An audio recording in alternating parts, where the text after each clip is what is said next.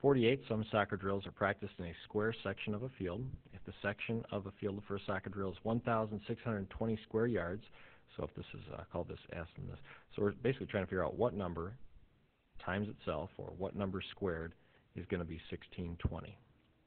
Find the side length of the section. Round your answer to the nearest yard. So basically, what number times itself is 1620?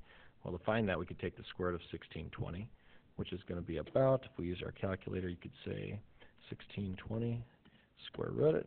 You get about 40.25, which to the nearest integer would be about 40 yards for the length.